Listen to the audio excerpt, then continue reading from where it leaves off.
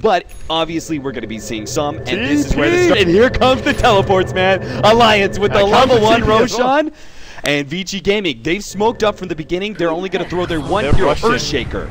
He's going to be leading, revealing that Roshan attempt. I don't think they can get this, to be honest. It's very fast, but then again, ES being here already and the support coming in, I don't know about this.